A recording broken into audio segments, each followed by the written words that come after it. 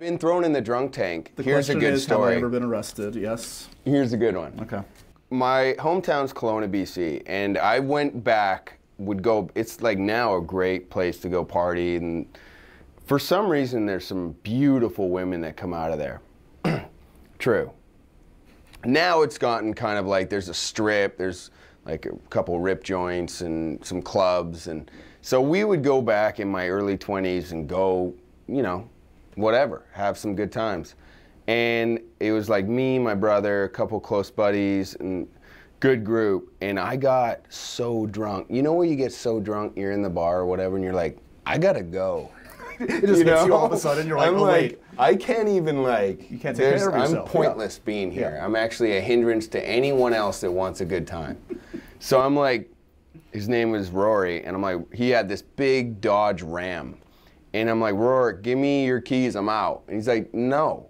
And I'm like, okay, just give me the lock so I can get in, because he thought I was gonna drive. Right. Smart guy.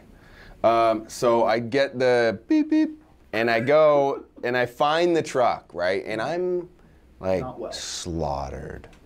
And unbeknownst to me, there's two cops that are just following me, right? And I had no idea. Get in the car, get in the back, which is pretty spacious. And I'm just chilling. And I open the car, and half in, half out, I throw up, like, I'm talking, like, a lot, like, absurd. Ladies, is he still attractive? Yeah, yeah, ladies. If you love honesty, then damn. So I don't even remember this, any of this. Like, I remember being in the bar being like, man, I gotta go. Which is rare. You ever been so drunk where you're like, I'm so drunk? Just tell people how drunk you are.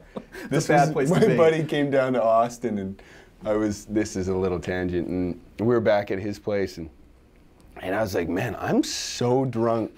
I don't even know what I can really, anything.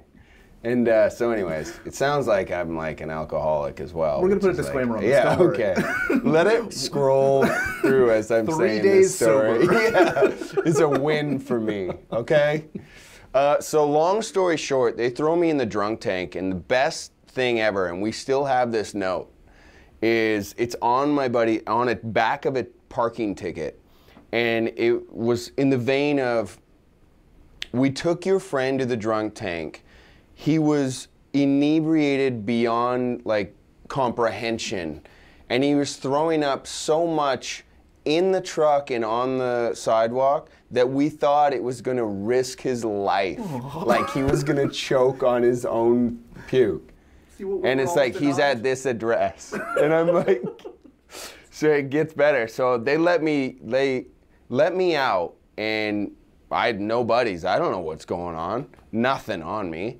So I'm just roaming the streets of the town looking, and I think by chance, quite literally by chance, they found me just roaming. They were following the smell of vomit. They found you. On me. So we still have that note, that ticket, at my mom's house. Oh, obviously she must a proud be very proud. moment. Yeah, frame that. Me in a nutshell. Amazing. Yeah. I suddenly feel like a drink. You want to go out and get a brew? Let's go. At least 12.